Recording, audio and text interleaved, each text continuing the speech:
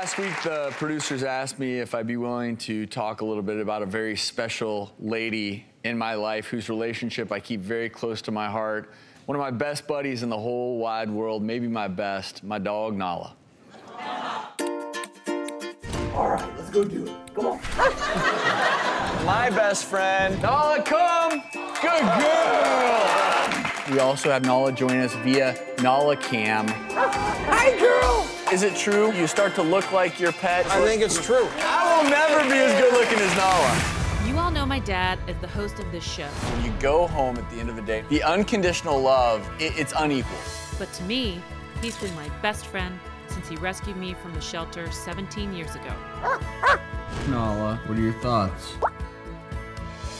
I've known him before he was a doctor, and we've been through it all, like questionable haircuts. And sometimes I even help him with his job. And we have a flavored toothpaste, and so Okay. they tend to like it. He has always looked after me.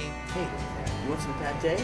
Thanks for making a little house call for Nala. I think she likes having the vet come see her. And he takes me on the best adventures all the time. Nala, come here. Good girl. We both love the outside, and he is always there. He's the best friend a dog could ever have.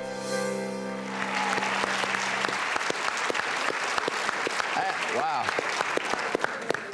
I hadn't seen that. Pretty cool.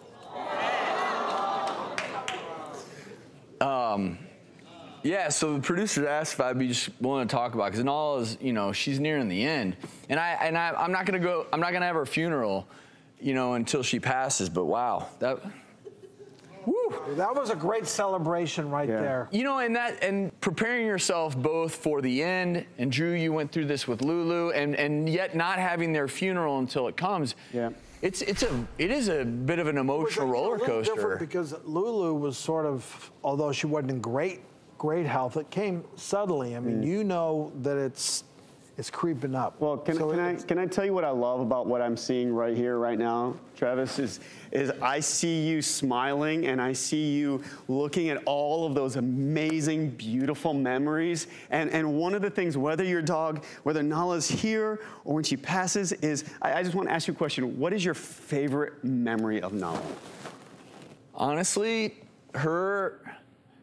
she's the most gentle, kind thing I've ever come across in my life. She is literally who I wish everyone could be. She's such a wonderful living creature. And so it's not so much just about my attachment with her. I just think of all the people's lives she's touched, because in the 17 years I've had her, it's been through every single experience, medical school, residency, and so many people who she's just so sweet. It melts my freaking heart. Well, and you got to keep that, right? So what I recommend is you always keep that alive, you know? It's so funny to me that we honor human beings. We have to remember that when we have a funeral for a human being, that's not just for our loved ones who passed, that's for us.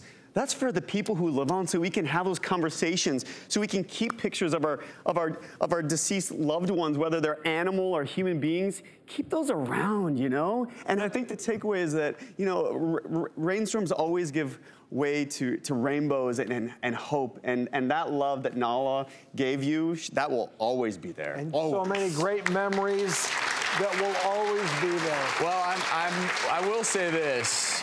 I literally appreciate every single day that she has left, but I'm also glad that you said to keep memories alive, because I just had a bunch of pictures framed, and I was asking myself this question: is this a smart move or not? Because do I want these around after she's gone? And it sounds like the answer is yes. So to little Nala out there, love you, girl. And also an R.I.P. to Lulu, who... It's about a year. It was a year ago that she passed, and look at Lulu. Oh. You know, she was like a family member. The kids grew up with her. The kids picked her out when we got her. She was on the show a number of times. It really is like Pets are the losing best. a family member. Pets are the best.